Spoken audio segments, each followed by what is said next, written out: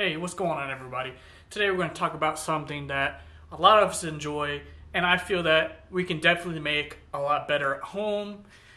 But, you know, some of us don't live by a awesome or a super great Thai restaurant. So I'm going to go ahead and do something special for y'all, and hopefully you guys enjoy this. I'm going to make some pad Thai and show you that this is something that you can make at home that I feel can be 100% better than what you can go to the restaurant and buy. And it's not that hard. You know, you just gotta get a simple things. I try not to substitute some of this stuff, but most of the stuff you can find at your local Asian market. So let's get it going, guys.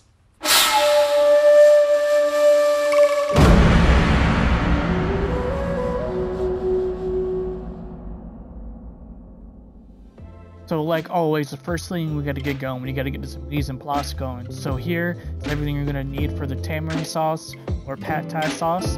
This is a tamarind paste. You're going to take boiling water. You're going to throw it in there. You're going to use about 2 ounces of tamarind paste. And then you're going to go ahead and mash this up until it becomes hydrated.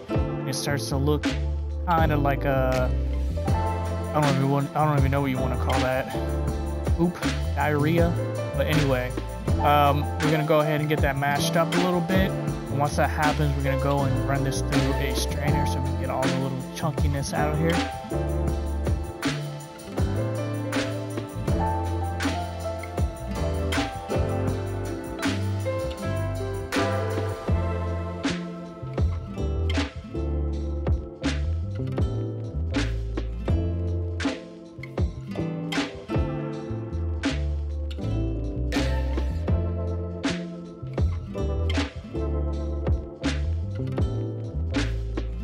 Now that we've got everything smoothed out of here, we're going to go and start making our pad Thai sauce. So we're going to use fish sauce, and you're going to use soy sauce. Here it's about 3 tablespoons of each, but if you have some Thai sweet soy sauce is what you're looking for. I couldn't find it, but any soy sauce would do. You're going to take palm sugar. Here, you should pretty much find this at any Asian market. It's really easy. Gonna go ahead and shred that in here. You're gonna go and give this a good mix up, and we're gonna set this aside until we're ready to make our pad Thai or start assembling our pad Thai.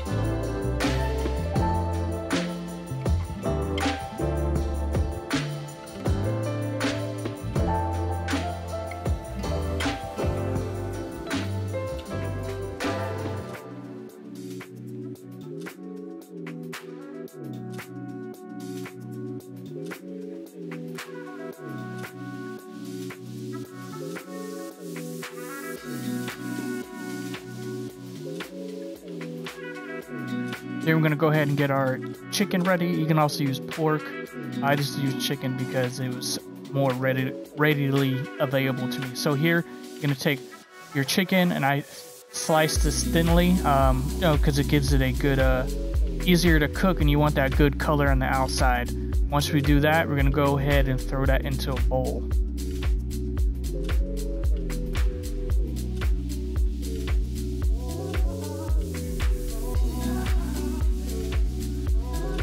Once we got that into a bowl, we're gonna give it a good generous seasoning. Then we're gonna go hit it with some of that pad Thai sauce, not all of it, just a little bit of it. And then we're gonna go ahead and use cornstarch here. I use potato starch. It just gives it a better flavor than cornstarch. Then once we got everything in there, we're gonna go ahead and give that a good mix up, and we're gonna set that to the side until we're ready to cook.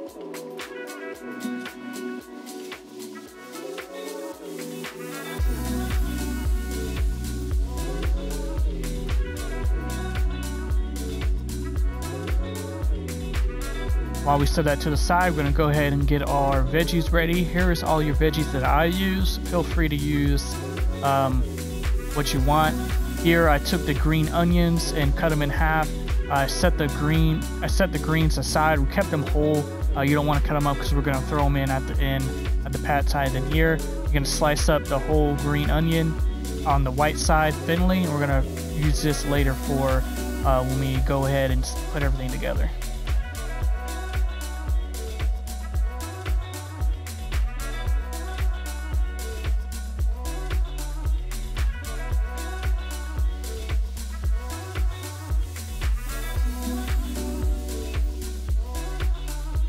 Then we're gonna go ahead and take the green and red boys and gonna go ahead and we're gonna give those a thin slice here. I just did this way because it makes it a little bit easier and you have less waste this way. So and it's easier to when we stem it out. I forget what the actual word is, but stem it out. And we're gonna go ahead and press these flat, just like this, and pretty much just slice them thinly, because we're just gonna do a quick saute on these.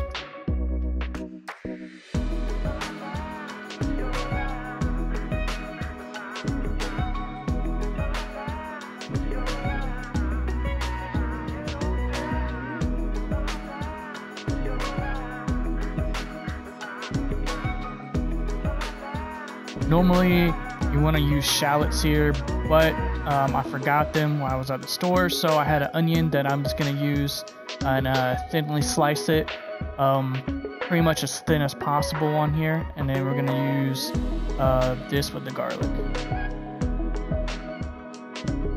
Now it's time to move on to the garlic. Here I used about a bulb and a half of garlic and then thinly sliced it and put that to the side. Then I took a whole bundle of cilantro and gave that a good little mince up. Then I went and moved on to my lemon boys, or lime boys, my bad. Obviously I don't know the difference between lemon and limes, but we're gonna take the limes. This is normally something that's always put on the side that you squeeze over for pad thai. And we're gonna just pretty much just quarter them and cut them in half.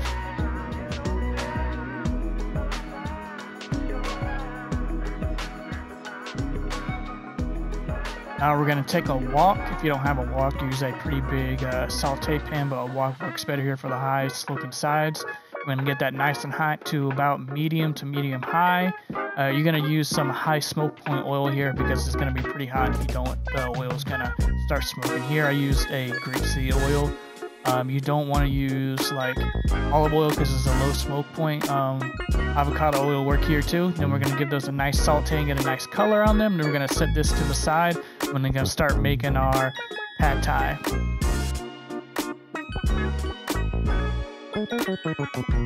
Oh yeah, I almost forgot. Here I took some normal peanuts. I'm going to go ahead and throw these into the oven at about 275. We're gonna let these roast out until we get that nice oily texture from them. We're gonna go ahead and smash them up. So while we're gonna do everything together, we're gonna go ahead and start those, and then we're gonna take boiling water and throw it onto your rice noodles. Here these are medium-sized rice noodles. You can pretty much let these soak for about 10 to 15 minutes or until they're al dente.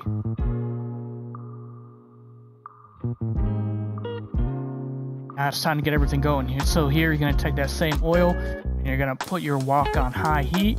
You want to get a nice amount in there. You're going to go ahead and throw your garlic in there. And then I want to go ahead and throw some of the cilantro in there. And you want to get that a nice little fry in there when everything starts to turn a little bit golden brown.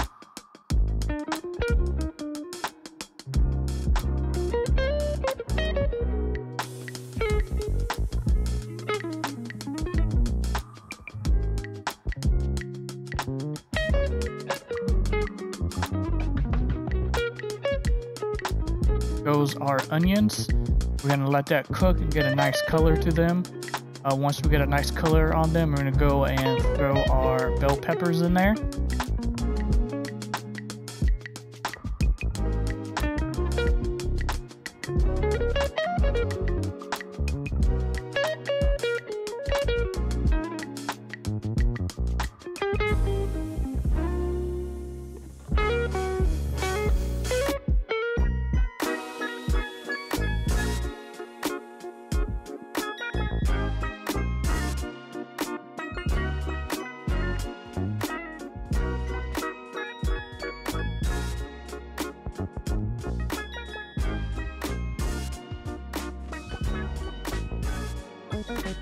Once he's cooked for about 3 minutes, we're going to go ahead and throw our rice noodles in there. We're going to get everything mixed up. When we got everything mixed up and heated up, we're going to go ahead and throw our chicken in there.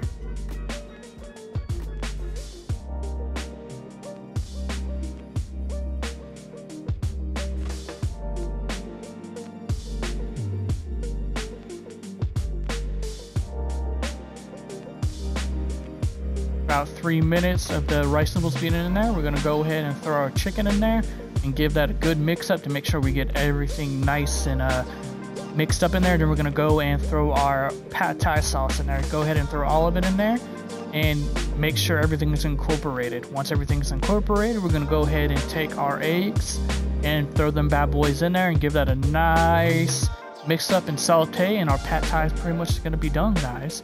So this pretty much is going to wrap up the video. I really hope you guys enjoyed this video, and if you did, go ahead and smash that like button. It really helps me out and with the whole YouTube algorithm and gets my videos seen more, and so I can help more people here.